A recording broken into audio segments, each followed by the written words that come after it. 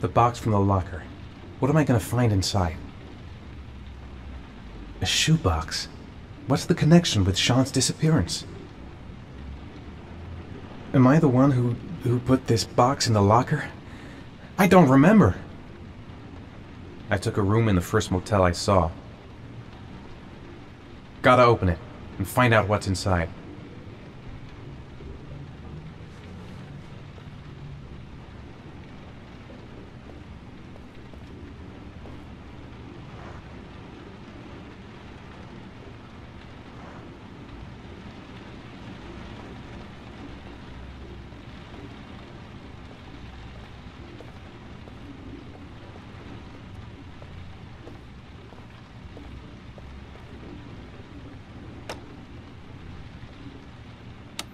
According to our sources, a child disappeared from the Stanton district yesterday evening. He was last seen playing in the park with his father.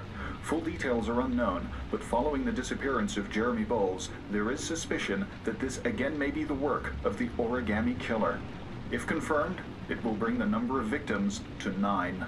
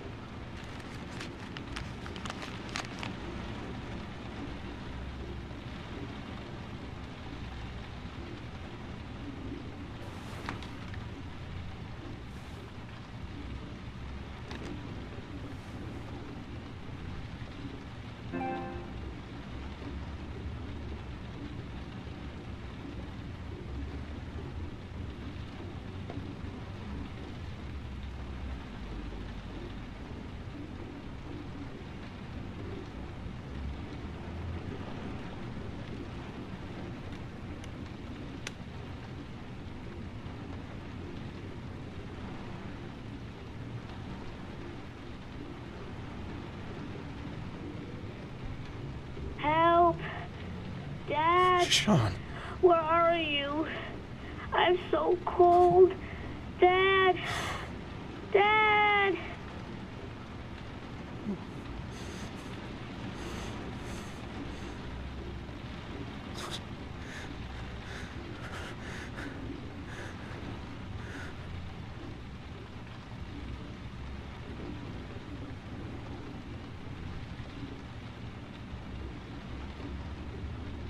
This video is being transmitted in real time. This is happening now. Rain. He's in a well that's filling up with rainwater. The more it rains, the more the water rises. Sean. He's alive! If I don't find that well in time, Sean's gonna drown. He's gonna drown. Oh my God, Sean! Sean, what have I done to you?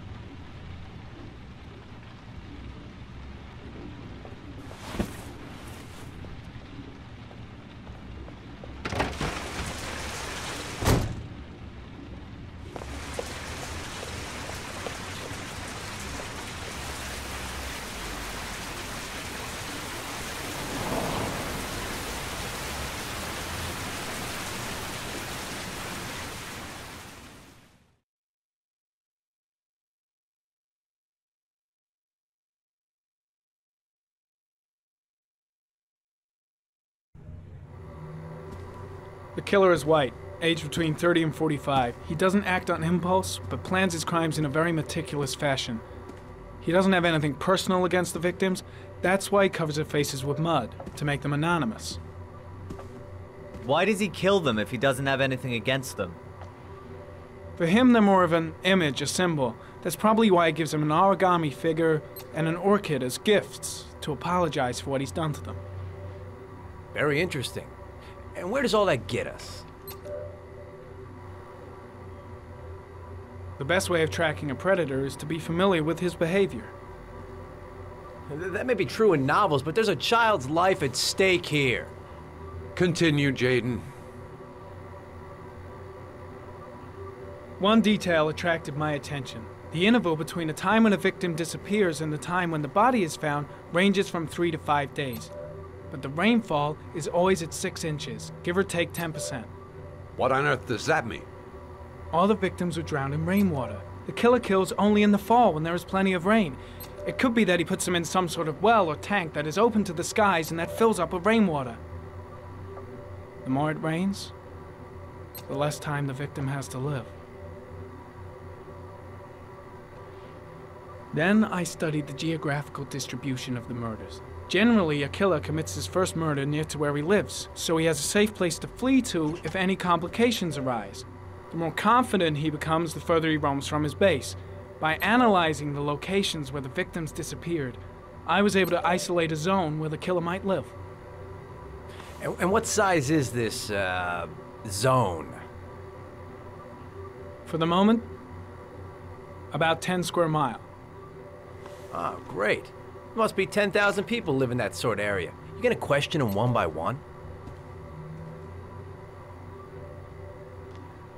The more clues we get, the more we can reduce the zone. We can then cross-check it with our list of suspects and identify the killer.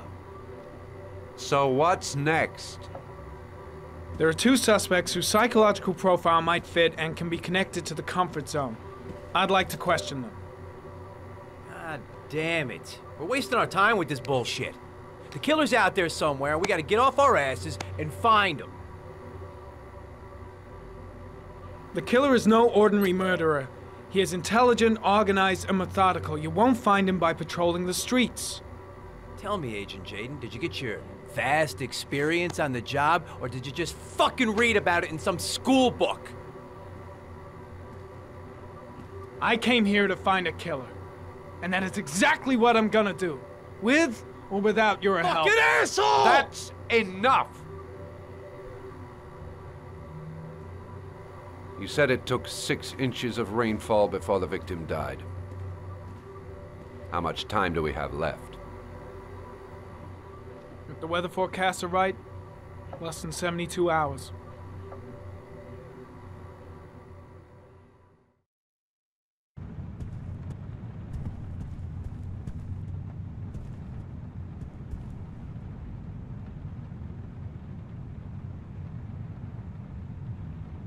Nathaniel Williams is our prime suspect. He's already been questioned, and he lives in the exact geoprofiling zone.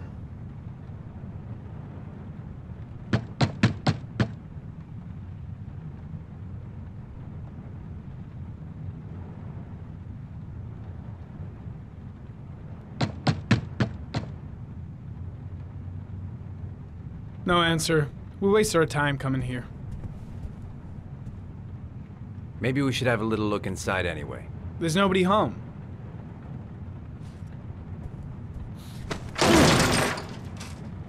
There is now. I'm not sure that's entirely legal. Call the cops.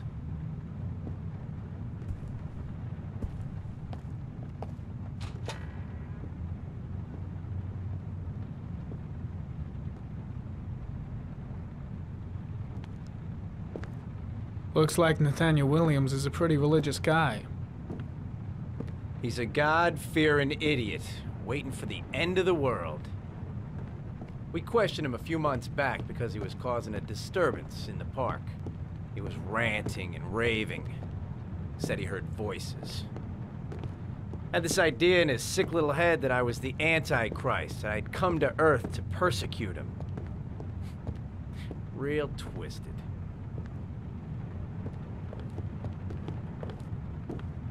All the signs of a mystical obsessive neurosis compounded by a persecution complex. The walls are covered with writing. Quotations from the Bible. It's stifling in here. Those windows haven't been opened in years.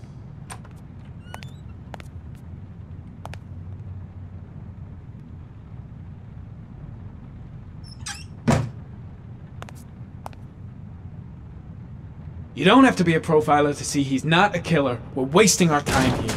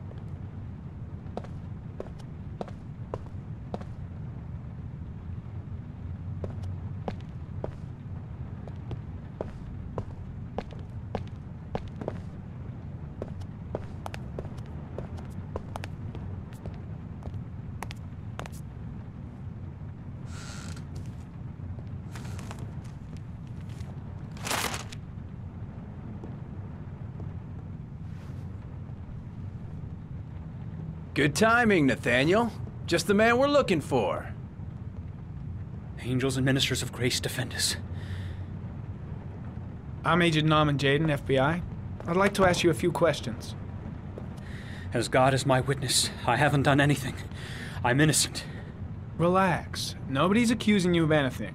We just want to talk. Where do you work, Nathaniel? Do you have a job?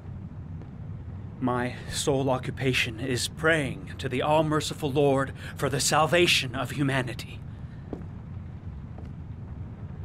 Why all the crucifixes? You afraid of something? The hour is nigh, and the wrath of God shall strike men down. I'm preparing for the end of the world. Nathaniel, do you remember where you were last Tuesday at 4:30 p.m.? Here? I was here. I was praying. All day. Was there anybody with you? No. No, I was alone. What about the voices, Nathaniel? Do you still hear the voices? We know who talks to you, don't we, Nathaniel? Or we both know who talks to you. Don't speak that name.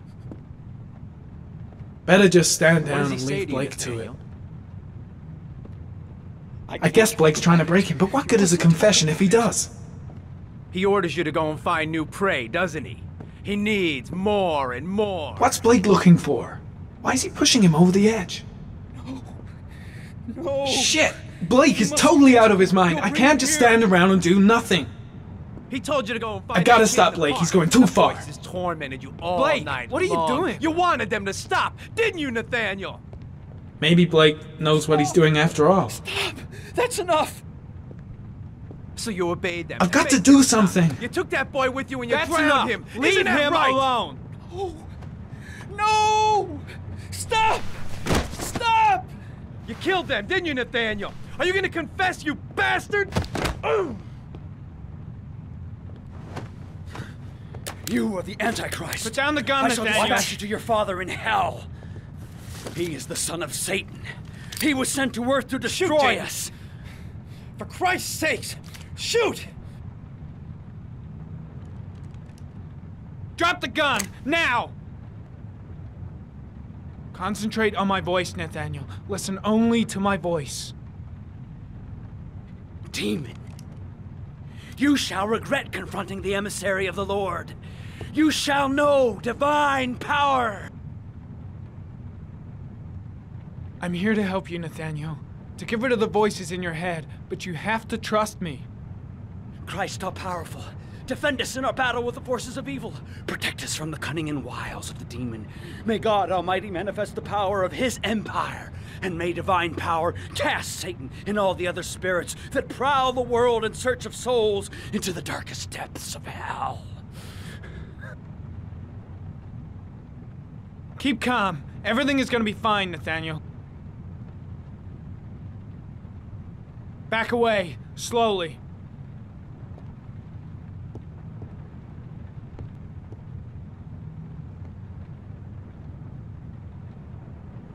Now drop the gun. Drop it, Nathaniel.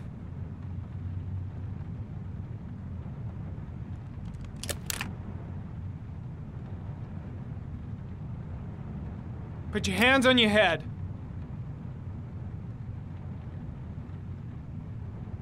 Turn around.